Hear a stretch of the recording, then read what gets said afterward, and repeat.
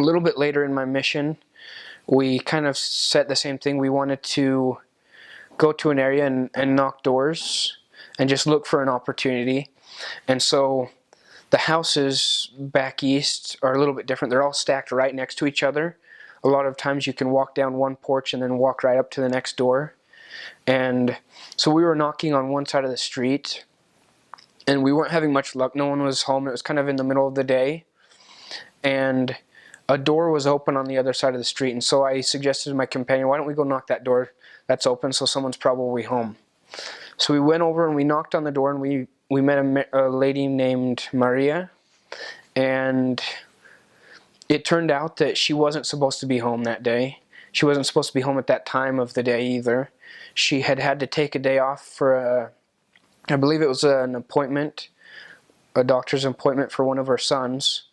And so as we taught her that day, we knew that it was meant to be and that she was ready to accept the gospel. She accepted the invitation to be baptized the very first day meeting with us.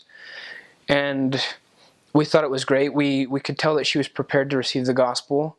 And it wasn't until later that we had seen how much of a miracle that it was that we had found her and were able to teach her, because she told us of an experience that she had when, just a couple days prior to us coming and knocking on her door, she was praying one night and she said, God, tell me what to do. You know, I'm kind of lost. I don't know what to do. I have these 2 sons and my husband's gone, and I just need guidance. I need to know what to do. And so just please show me the way. And she said that as she prayed, she had the feeling that just said to her, don't worry, I'll take care of it. I'll send you help and I'll prepare a way for you.